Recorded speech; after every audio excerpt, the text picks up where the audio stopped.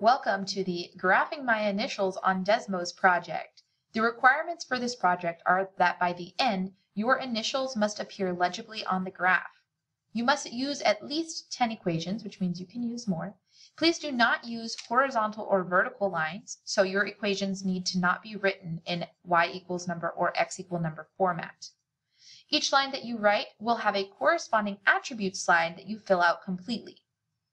Okay, all of the steps are going to be written here for you so you can read them again, but I'm going to walk through the steps here on this video. Please note that if you use more than 10 lines to write your initials, you will not need to do an attribute slide after you've done 10 attribute slides. So you can do more if you want, but you don't have to do any of the attributes after 10. Here's an example of what this might look like, and you can scroll through all of your teacher's examples here. But this teacher, that's me, has written her initials on the screen by writing an equation and restricting where that line shows up using domain or range.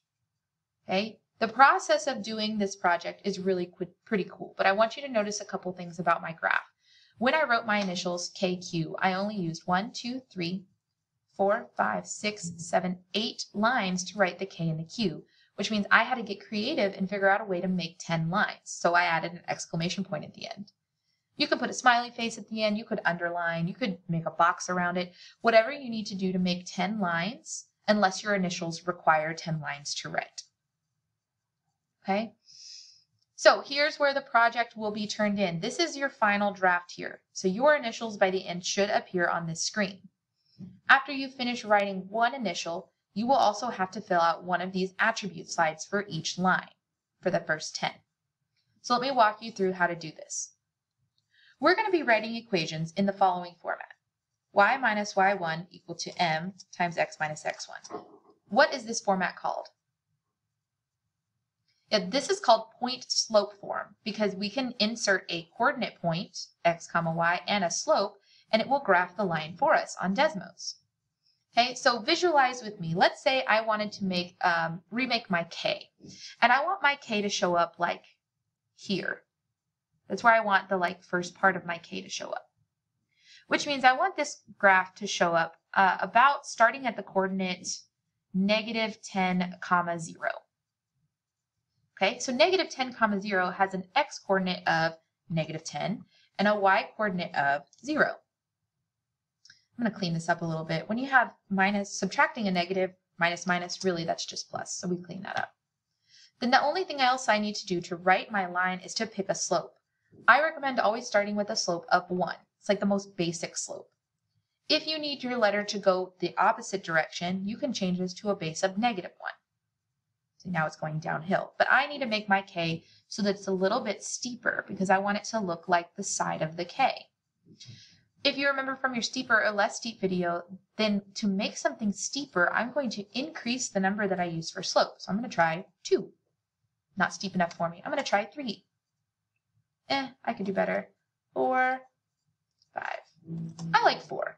Everything is going to be slightly tilted, okay? But that's going to be my equation. Now, I don't want this k to show up everywhere on the graph. I need it to actually look like a k. So it's going to need to stop like here and here. Well, this is the y value of 0. And up at the top here is a y value of 10. If that's the bottom and the top, then I can use those numbers as my range, with a bottom of 0 and a top of 10. I have restricted the domain or range by putting the little squiggly lines and writing in either a domain or a range like I did here, saying it starts at the y value of 0 and ends at the y value of 10. Now my k only shows up exactly where I want it. Cool, done. So now I'm going to take this equation and I'm going to write it on the next screen because now I need to fill out all of the attributes about my equation. Okay, so my first equation is y minus 0 equals 4 times x plus 10. So I'm going to type that in here. Y minus 0 equal to 4 times x plus 10. When I press submit, it will graph the line back for me on the screen. If you see something has popped up here, and that's going to happen, things are going to keep popping up for you to answer. This says use the movable points, that's this, to crop the graph to a region that shows the X-intercept and the Y-intercept. So we're just going to zoom in like that. I press zoom graph and voila, it has zoomed for me. A new question has popped up though. It says, now I've written the equation in slope-intercept form. So you will probably need a scratch piece of paper to do distribution and move that term over. But once you do that, you'll have an equation written in slope-intercept form. My equation would be y equals 4x plus 40. When I press submit, nothing happens on my graph unless you notice that it got a little bit darker. That's because I have graphed an additional line on top of this one. Let's say I got it wrong and I just didn't do this right.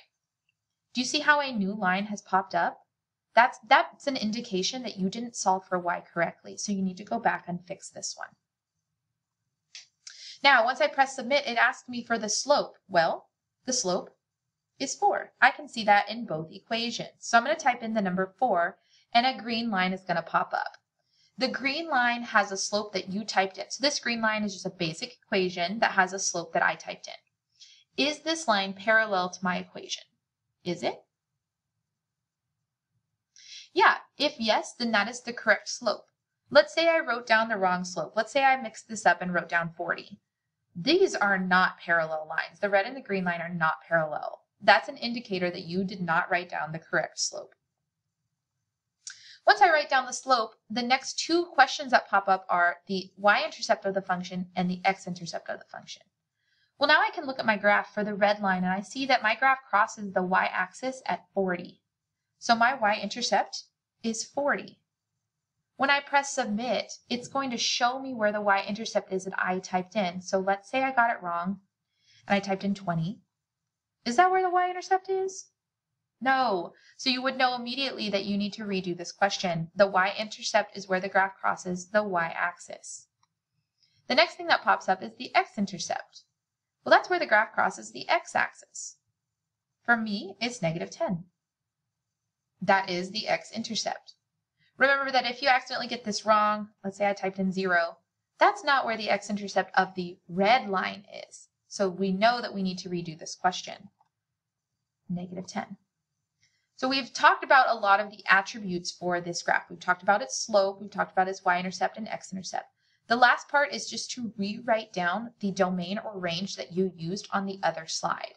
Nothing is going to show up on this screen when you do this, but if you look back at your slide over here, you can see what you've typed in. I typed in y 0 less than or equal to y less than or equal to 10, which means that I restricted the range, since that's y, and I'm just going to type it in. Once I press submit, you'll notice nothing else shows up on here, and I am done with that equation. I would go back to my initials graph, and I would start again. Y minus y1 equal to m times x minus x1. And now you have to find another coordinate that you want to start with to create whatever letter you're doing. Follow the same process and fill out all the attributes. When you continually do this over and over again, eventually you will have your entire initials graphed on the screen. See y'all in class.